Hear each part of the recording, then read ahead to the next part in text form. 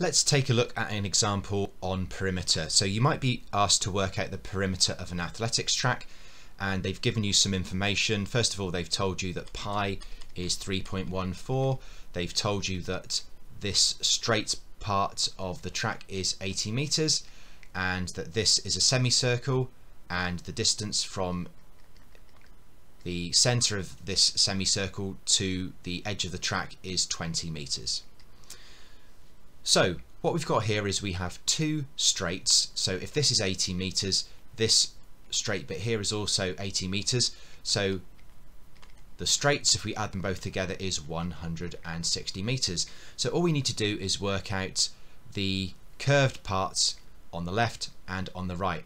Now this is the circumference of a semicircle, and this is also the circumference of a semicircle. So we need to work out the circumference of two semicircles.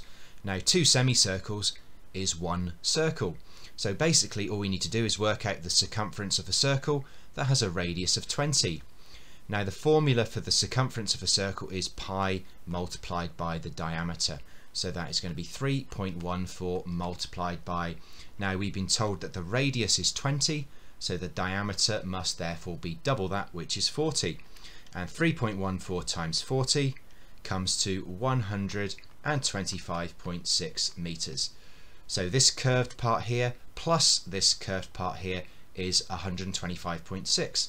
So the perimeter of the track is simply going to be our 160 plus the 125.6, and that comes to a grand total of 285.6 meters.